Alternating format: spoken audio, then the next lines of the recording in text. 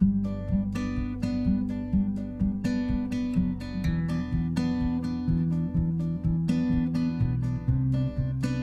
old Chinese jar. It is not a Chinese jar but a relic. This is perhaps one of the oldest objects that was saved from my grandparents' home. The house was sold last year by the eldest of their children.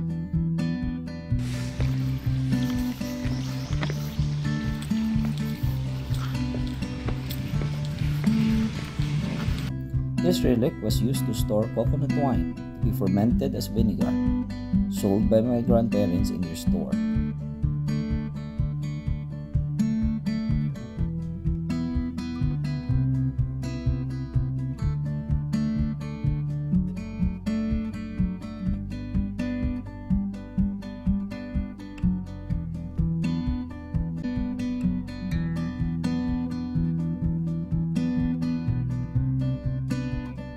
This was also used to store drinking water, perhaps the coldest drinkable water available in those times, having no refrigerator yet in town. Now it is a relic, a surviving object from an earlier time, prior to the war, to the economic depression in the province, to the death of both its owner, the abandonment of the house, testament to the flourishing, the ups and downs, the mourning and the celebration of triumphs by the youth who dwells in it. Finally, conveying of the property, the heritage of my family.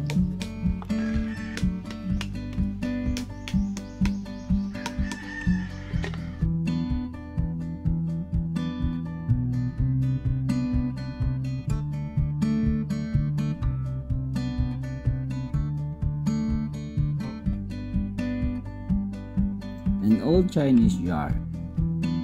No, it is a furniture at the background of a weekly live stream.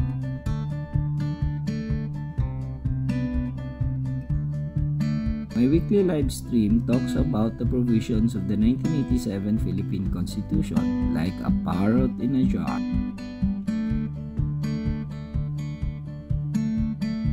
It is actually guided by the decisions of the Supreme Court, absent except to personal feelings of any other opinions.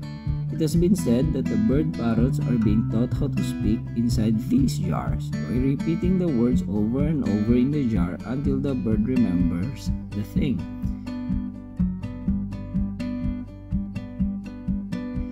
They will come like magic. The parrot will learn how to speak.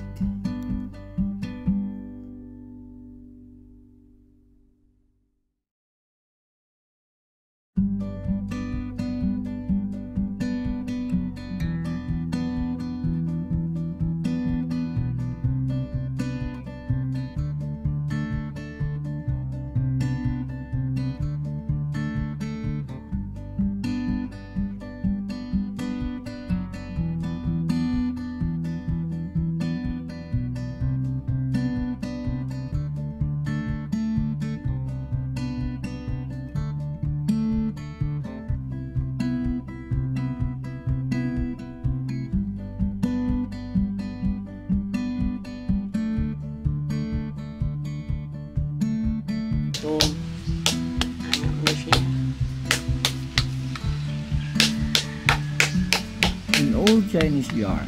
It is not a Chinese jar but a currency. This design was traded long time ago by the Chinese in exchange for goods, spices, food, and animal produce. The maker actually told me that it is a Chinese design jar, having a particular pointed base, a wide body, and slightly narrowed yet open mouth.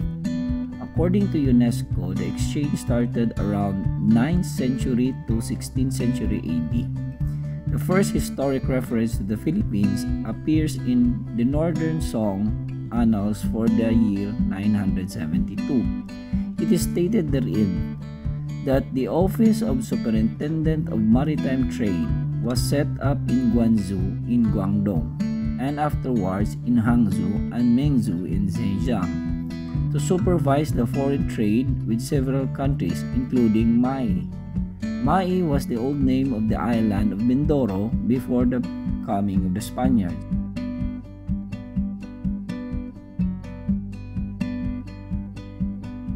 it was considered as a country by the Chinese.